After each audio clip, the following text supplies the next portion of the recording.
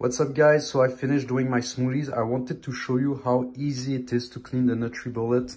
That's one of the reasons why I bought it, because it's so easy to clean compared to a conventional blender.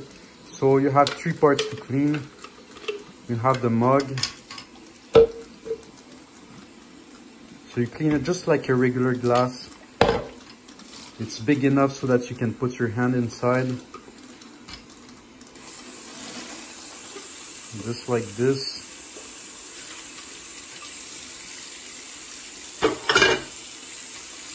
Then you have the tip. Super easy to clean.